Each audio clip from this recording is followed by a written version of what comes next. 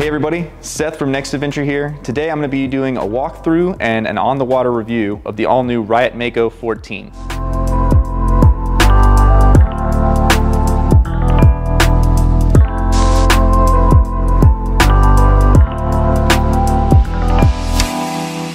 All right, so real briefly I'll touch on the specs. The Riot Mako 14 is about 14 feet long, 38 inches wide, so it is a bigger kayak for sure.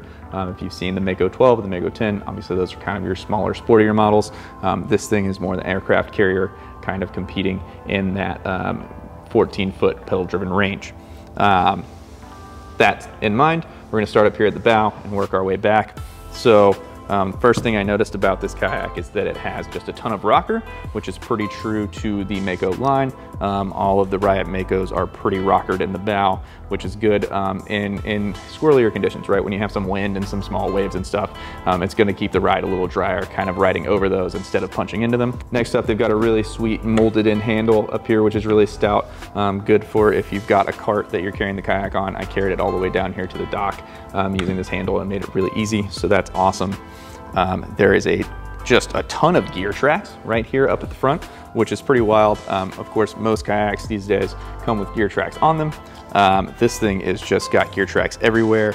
We've got 3 right here off the bat that are kind of in the bow storage area. 2 more up here that are running right along the top as well that have a ton of space. So you really have options to mount a ton of things. All right, so moving back further in that bow storage area, we've got a couple of scupper holes here. So if you get some water over the bow, that's gonna drain right out. It's actually pretty well thought out. It's here in the lowest point of the bow. So the water will come down the bow, pull up right here and then drain out.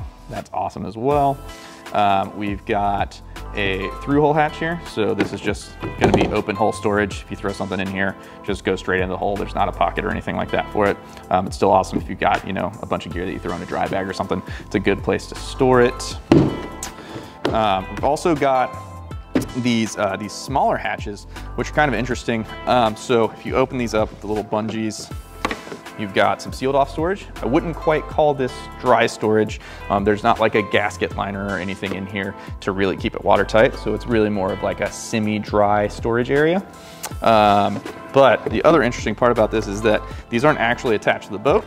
So they just pull right out. And if you wanted to, you'd have a more open storage area here instead of having these in there.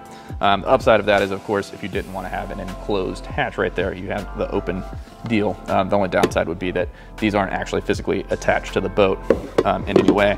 If you were worried about flipping and losing them or something, then you could really easily get a couple of tie down points right here. Another one of those on the other side, which is cool. So you've got even just in the bow of this boat, a ton of storage.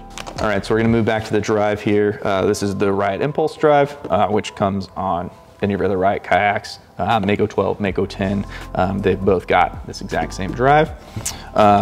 It latches in, kind of got these interesting little cotter pin releases here. So that's kind of what holds it in place in the down position.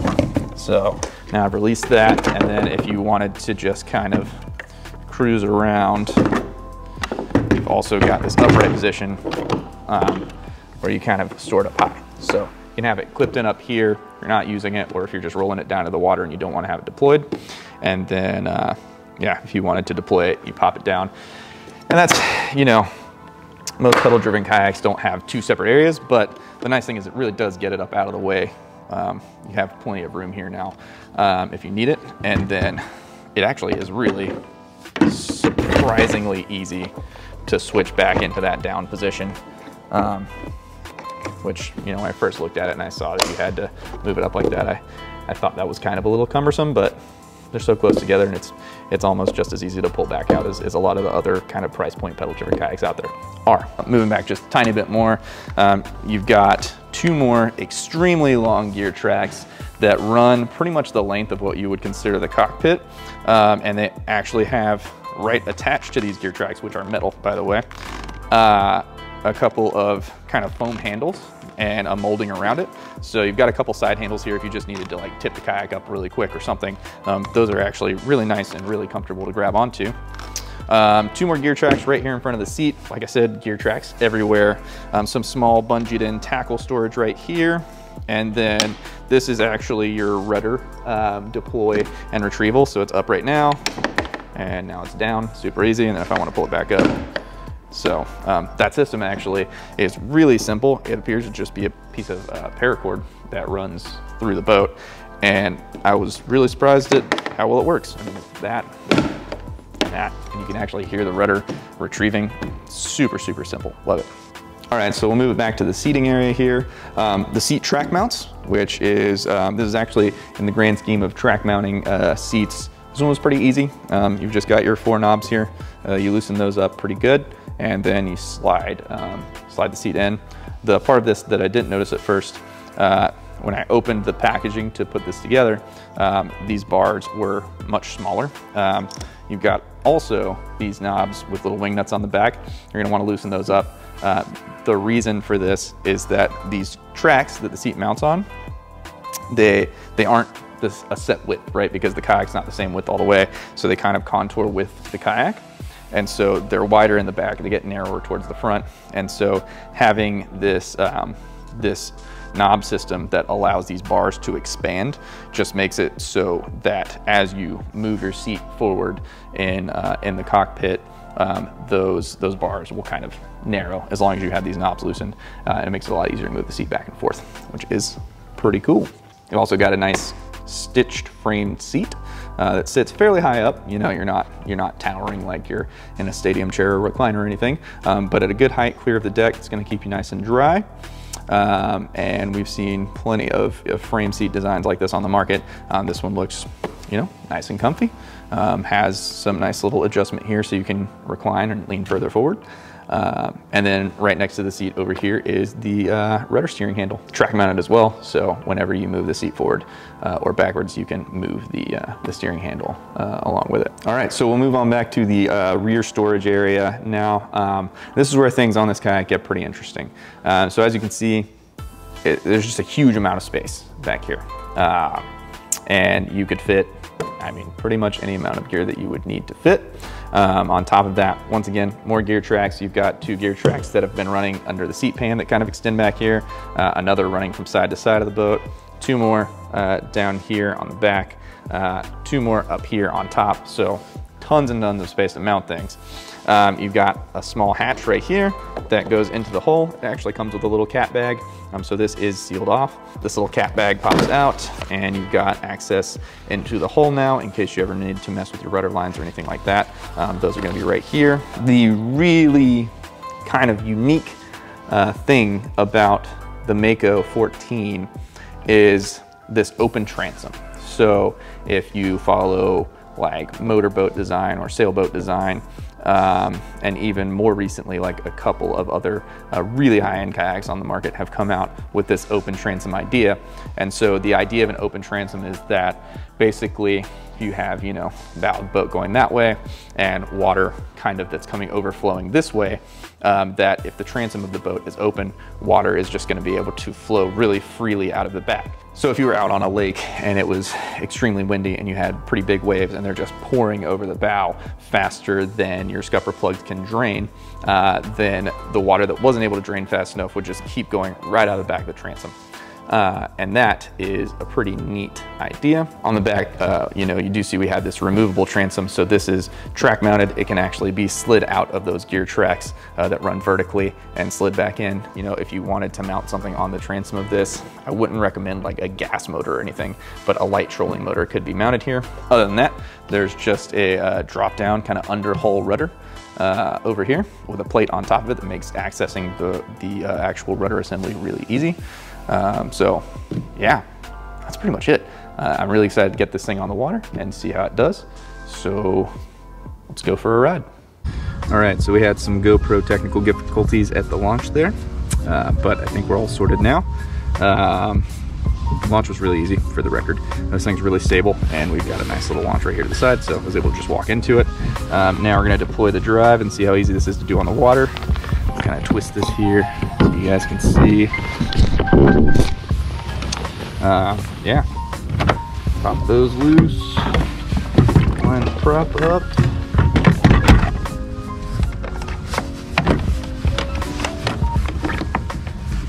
Yeah, that's not so bad.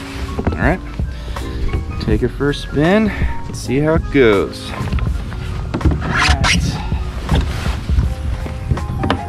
rudder. All right, we're off. Pedaling.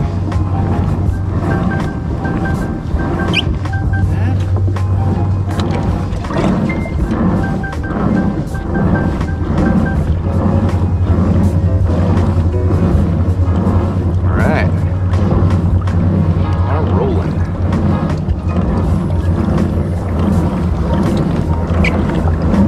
Initial thought is it's actually moving a lot faster than I thought it would, just at cruising speed. I was kind of expecting like this to be really slow. It's a rather wide kayak,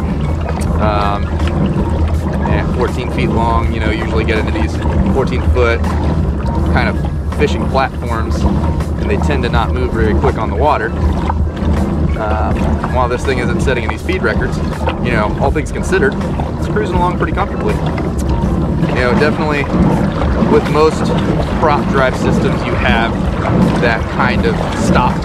You know, it's not like a bicycle where it's like perfect constant rotations.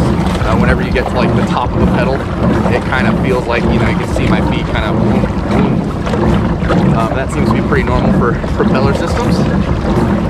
The steering is pretty smooth. The rudder doesn't come installed on these, so I made sure that I got it like really tight when putting it in there. It's feeling really good. All right, here we go.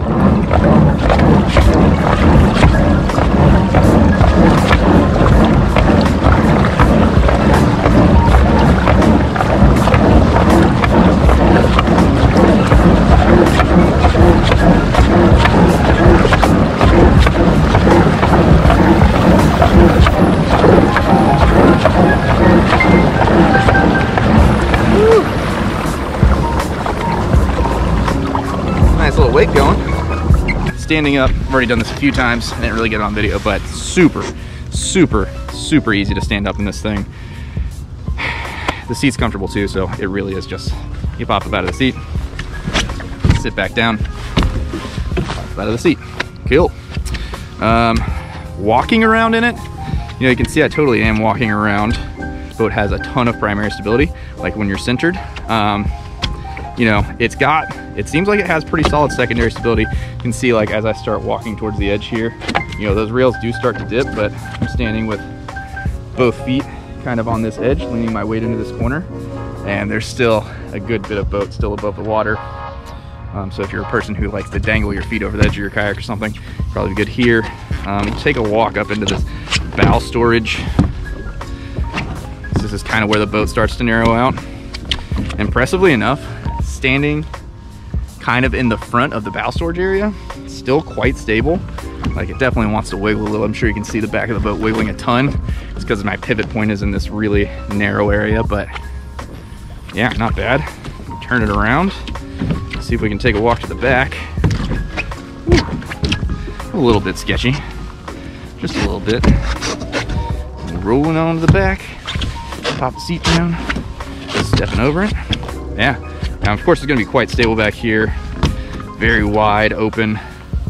I am able to get the stern to sink a little bit, but yeah, I mean, this is actually great back here. If you had like a little kid or something you wanted to take along with you, you could totally throw like a little lawn chair back here and just bring them along.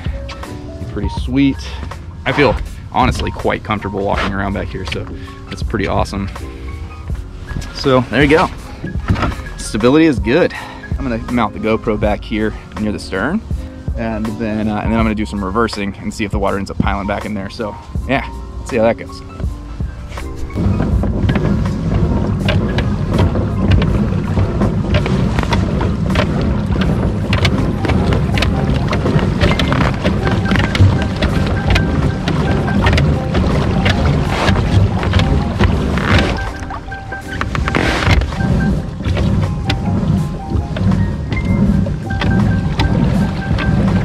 So it's definitely reverse, like going basically full speed in reverse, about as fast as I can get this thing to go backwards. And not really a whole lot of water was coming in. You can see there was like a little bit kind of starting to splash in when I kind of got up to top speed, but it wasn't, you know, flooding the area back there or anything, just a little. And then immediately when we switched back to going forward, it just drained right out. So open transom, pretty cool. Doesn't get water in the boat. Pretty neat. Lets water out of the boat. Also neat.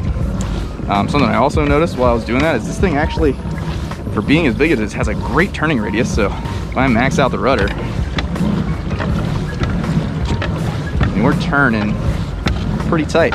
And I was kind of just at cruising speed there, and then once we really get into, you know, the turning like crazy good turning radius for a boat this big. So yeah, not bad. So overall review, very stable as anticipated, fairly quick for being as wide and as big of a boat as it is. Great, just tons of space. There's just so much space in here. I do not feel cramped on this kayak at all. Seat's comfortable. The drive is pretty smooth. It's not the quietest drive on the market by any means, but this is also a, you know, sub $2,000 14-foot pedal driven kayak, which is awesome. And yeah, all things considered, if you're looking for a fishing kayak under $2,000 or a pedal driven kayak under $2,000, and you need something with a lot of space and high weight capacity, yeah, the Riot Mako 14 is definitely a solid choice. Thanks for checking out our video on the Riot Mako 14. I hope you enjoyed it. If you did, be sure to leave us a like and subscribe. If you have any questions about the Riot Mako 14 or any other kayaks, be sure to leave it in the comments below and we'll get back to you. If you enjoyed this video and you enjoy kayaking content, be sure to subscribe to our channel. We'll be creating a lot more videos in the future. Thanks again for watching. We hope to see you on the water.